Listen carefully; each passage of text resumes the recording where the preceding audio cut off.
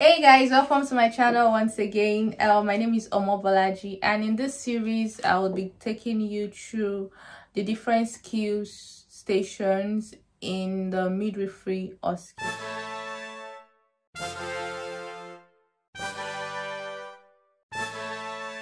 I've highlighted in my previous video that altogether there are 16 stations. So in today's video I will just do a rundown of postpartum hemorrhage, and we'll be using the marking criteria together. We'll go through the marking criteria together. If you are preparing for your OSCE already, I reckon you have this already. So after we go through the marking criteria together, at the end of the video you would see me in my raw states when I was preparing for my exam. So watching me do it might also be beneficial for you to know what and what not to do when you're preparing for yours. So the assessment criteria, these are the things that they want to see. You recognize the emergency and call for help. Recognize the need to use the emergency buzzer. You ensure baby is in a place of safety, such as the cot. What this is going to be like is your assessor tells you, okay, so this is so and so. She had her baby 6 hours ago, and then she's now bleeding. What will you do? So at that point, you'd verbalize that you pull the emergency buzzer, and then you call for help. You call for the help of the S. There are 6 S, depending on the situation. It's actually similar to some other skills you'll find further down. You're calling for the help of the SOAPs.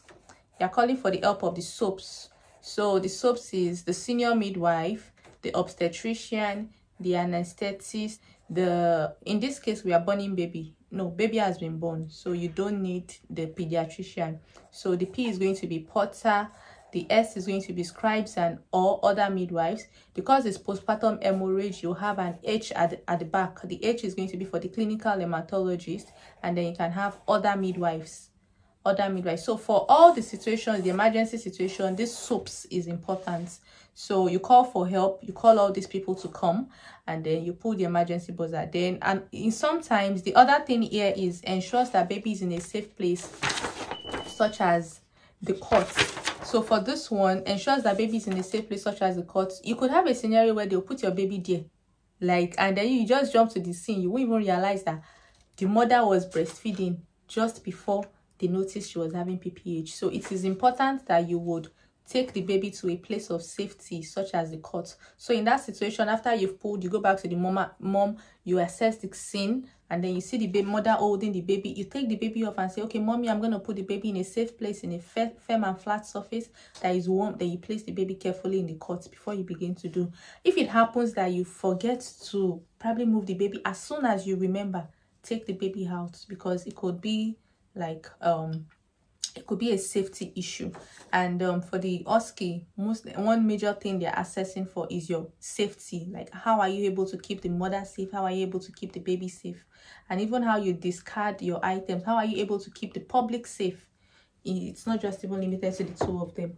So you verbally consider the cause of the hemorrhage. Could be torn tissue, trauma, or thrombin. So in that one, you would just probably say, okay, so Amy, the cause of the bleeding is this and this. So at the end of the video, you would see how I put all of these things together, how the format with which I did it at the end of the video. So you verbally consider the cause of the hemorrhage, tone, trauma, cause of a thrombin. So it's going to be like, Amy, you're bleeding profusely, and this could be due to tone, it could be due to trauma, it could be due to thrombin, and it could be due to tissue. Perhaps you have retained tissue, retained products of conception. Tone, perhaps your uterus is not contracting well. Thrombin, perhaps you don't have the adequate clotting factors that you need. So those are things that you would highlight for while you are still doing your checks. Then you support the woman to lie on her back. You commence high flow oxygen, rub up uterine contraction. This must be demonstrated. So the rubbing up, you make your hand into a fist. You're a midwife, you know these things already. This one is just more like guiding us into how to prepare for OSCE. So you rub up the uterus, we know these things. You check the placenta, you verbalize checking the placenta for completeness. You ask the assessor, is this placenta complete? Assessor will tell you. Then you verbalize the need to check for trauma. For all these things, you're actually, they just want to assess whether you know what to do when the situation arises, because it's going to be a mannequin, so you won't even be able to like assess as you should assess if it was a real life patient. So you verbalize the need to check for trauma. You identify that you would cite 2 large bore cannulas, 1 on each arm, and then you state why you're citing 2 large bore cannulas. So basically it's because 1 on each arm. 1 is to obtain sample. You tell them you're taking sample for grouping and cross-matching up to 4 to 6 units of blood. You're taking sample for liver function test, for full blood counts, for liver function tests, for what's the other one now? I can't remember this thing very well again. No, hell, God, I beg. You'll see it at the end of my video when I was practicing for mine. And then you tell them you commence fluids on the other arm, which could be crystalloid solution, e.g. Hartmann solution, or normal saline. It's on here. Yeah, verbalizes the need to commence fluid resuscitation using crystalloid infusion. Then you go on to say you catheterize the woman with indwelling Foley's catheter. You tell them why. You tell them you do the hubs, potential indicators of shock, adequate. You would verbalize the medications you consider to stop the bleeding. Tell them, you ask the assessor, has this woman had oxytocin? She says yes or no, and then you go on to tell them what you do after. So since she's had the first dose of oxytocin, I'll go on to administer the second dose, and then she'll commence oxytocic infusion, and then she'll have misoprostol or carboprost, and then she'll have tranexamic acid, and then she could have blood or blood products. Okay, I still remember small. Oh God, it felt like when I was ready for my exam, it felt like it still would not leave my head again. But now it is where.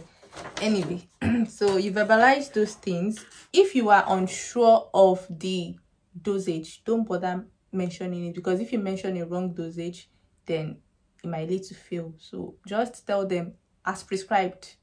You will double check as prescribed. So you perform bimanual compression of the uterus, which could be you tell them how you do it. So basically you tell them before you go on, you take consent from the mother. So basically you tell the assessor, you go in with your fingers crunched this way, and then you go in, you make a fist at the placenta site. You use your other arm to support the fundus, and you apply pressure to stop the bleeding. So at that point, assessor would normally tell you, keep asking your assessor at each point, assessor, is this patient still bleeding? So they could say the patient is still bleeding, or the patient has stopped bleeding. If the patient has stopped bleeding at that point, then you go on to say all the things you do after. If they say the patient is still bleeding, at that point you won't take your hands off until the patient gets wheeled to theater. You tell them at this point you have to maintain that bimanual compression until patient gets wheeled to the theater. And then you tell them what they could possibly do at the theater. They could do, it's PPH, right? It could be stereoscopy, it could be balloon tamponade, it could be, what else do they do at theater? It could be B Lynch suture technique. I think I remember that part, yeah. So you mentioned the things that you do, and then after all, you go on to tell us what you do after the baby comes back. You complete incident form. So there are 5 Ds that you must do. You document. So the document is complete incident form. You do the observations again, complete meals chart. You monitor look here. You do your duty of candor. You debrief you debrief the husband. You support. She might not know everything that has happened, so it is now your position to tell her that this and this and this and this happened, and then we did this and this and this and this and this. Completing a postpartum hemorrhage proforma. Then you do the hubs. You debrief. You do duty of candor. What else do? You do duty of candor. You do the hubs. You monitor look here. you estimate blood loss, then provide midwifery care and reassurance. So if you mention this few, it's actually a lot. You might not even have such time, to be honest. Considers other options that might be taken if medical team is, if bleeding is not settled. You mentioned that bit too. Verbalizes the need to ensure that the woman understands what has happened and has the chance to bond with her baby. I've said that already, where you debrief the woman, and then you initiate skin to skin as soon as possible when baby is back. Verbalizes the need for maternal observations, and then estimates blood loss is here. It's here as well. Verbalizes the importance of completing relevant documentation. You mentioned that part. And then acts professionally throughout the procedure in accordance to the NMC. And that is it. OSCE is done. Like that station is done. Let me see if I can still remember, and then but I'm sure I have a video at the end of what it was like. So I've gone to my scene now, and they've told me that this woman is bleeding. What am I going to do? So basically, the first thing to do is you go to the woman, and then it's an emergency situation, so you may not have the time to be doing ID checks and all. My name is Bolaji. I'm your midwife for today. So Amy, I like Amy so much. Amy, you're bleeding now, and this is an emergency called postpartum hemorrhage. I have identified that I've identified what it is, and I've stated it is postpartum hemorrhage. I'm going to be needing some help, so I'll pull the emergency buzzer. Don't get agitated when people come in, okay? Hey, me, you're bleeding profusely, and it's an emergency called postpartum hemorrhage. Do not be agitated if you see people running in. I'm going to be needing some help, so I'm just going to go get some help now. I'm just going to pull the buzzer quickly. Postpartum hemorrhage. Can I get the assistance of the senior midwife, the senior obstetrician, the anesthetist, the porter, the theater team, and the clinical hematologist, the other midwives and scribes? I'll go back to Amy. Amy, I'll position her flat on the bed and then commence oxygen immediately, 15 liters per minute via non-rebreather mask. Then if a baby is there, I'm going to reposition the baby somewhere safe, in a firm, flat and warm surface, somewhere that is safe. I'm going to go on to explain to Amy. So postpartum hemorrhage could be due to 4 causes. It could be due to trauma, due to thrombin, due to tissue, or due to tone in the sense that your uterus is not well contracted. It could be trauma due to perhaps you've got some lacerations. It could be due to tissue, perhaps you have some retained products of conception. And it could be due to thrombin, perhaps your clotting factors are not what it should be, and that's why the clinical hematologist will be here to also take some urgent blood sample. But in the meantime, I'm just going to go up to rub up your uterus to initiate contraction, and while I'm doing that, I'm going to be assessing your perineum as well to see if there are any lacerations, and then I'll also get someone to also check the placenta for completeness of the lobe. So right now I'm just going to be rubbing up your uterus to see if it's contracted and assessing your perineum as well. Assessor, can you confirm to me what is Amy's what is Amy's uterus like? Is it contracted? Is it bulky? Is it round? Is it firm? And my perineum, is there any bleeding from anywhere? At the same time, I'm going to be trying to expel any products. Put my hands in the vagina. Amy, are you all right for me to do this, to expel any products? Assessor, can you confirm to me what is the uterus like? And is Amy still bleeding? Yes, she's still bleeding. Okay, so since Amy is still bleeding now, can you confirm, is the lobe complete, the placenta complete? Is there any issues when it was checked? Yes, the placenta lobe is complete. Okay, so since those are complete, then I'm not worried about that. Then now I'm just going to go on to, I'll continue rubbing off the uterus. I'm going to go on to set the large bore cannulas on 2 arms. One to commence crystalloid solution, e.g. Hartmann solution, 1 liter for fluid replacement, and the other to take urgent blood sample, to take samples for renal function test, to take samples for liver function test, to take samples for grouping and cross-matching 4 to 6 units of blood, to take sample for clotting factors, and for full blood count. Assessor, can you confirm, is Amy still bleeding? She's still bleeding. I would go on to catheterize Amy to using an indwelling Foley's catheter with urometer, so we can monitor the input and the output to allow for the contraction of the uterus. Assessor, is Amy still bleeding? Yes, she's still okay bleeding. Since Amy is still bleeding now, I'm just gonna go on to do our OBS quickly. Amy, I'm just gonna do your OBS quickly to check and rule out any signs of shock. I'll watch out for any symptom, any for the pulse if it's higher than 100 beats per minute, and for the systolic blood pressure if it's lesser than 100 millimeters of mercury. Assessor, is Amy still bleeding?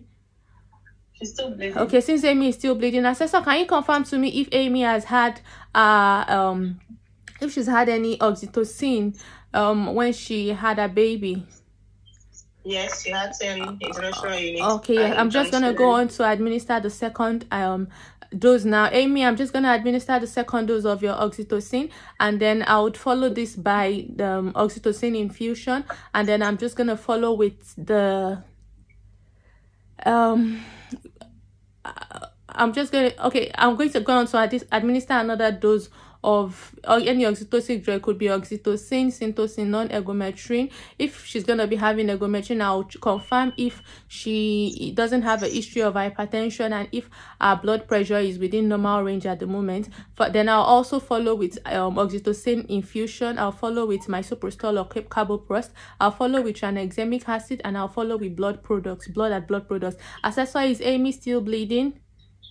Yes, she's still bleeding. Okay, since Amy is still bleeding, I'm just gonna go on to do bimanual compression now. I'm gonna make my hand into a fist. Amy, is that okay? Amy, you're still bleeding, and I'm just gonna perform bimanual compression now. Are you all right for me to put my hand into your vagina to trap the placenta site? So I'm just gonna make a fist and put my hand into your vagina to trap the placenta site, and then I'm gonna use my other hand on the fundus so to secure the uterus at that time and trap the placenta. Assessor, is Amy still bleeding?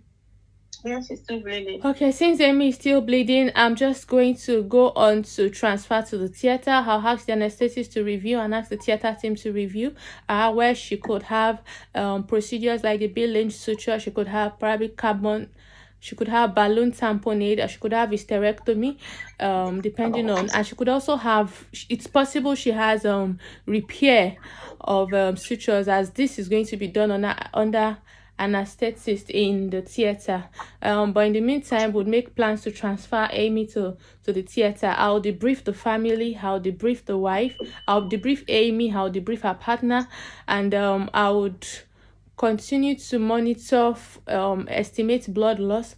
I'll repeat our OBS again and document on the Muse chat. I'll complete an incident report, and then I'll complete a pro forma. I'll complete the PPH pro forma. As soon as Amy comes back from theater, would recommence skin to skin, and she would be supported to feed her baby in the choice that she chooses. I would go on to discard the waste, the waste, and clean all the equipment. I would ensure Amy is comfortable, and I would wash my hands, document all, and wash my hands according to the 7 steps of hand hygiene by WHO. Kidding you, so. I like that everything. Everything that's needed. So basically, that is pretty much what the postpartum hemorrhage skill station, that is what is expected of you. I don't know if this video was in any way helpful, but if it was, feel free to let me know in the comment section. If you have any questions, let me know as well. I'm happy to answer them. If there are any skill stations you are interested or you would like me to touch on, let me also know in the comment section. Till you see me again in my next video, I remain your darling Omobeejay. Remain in God, and God bless you. Bye.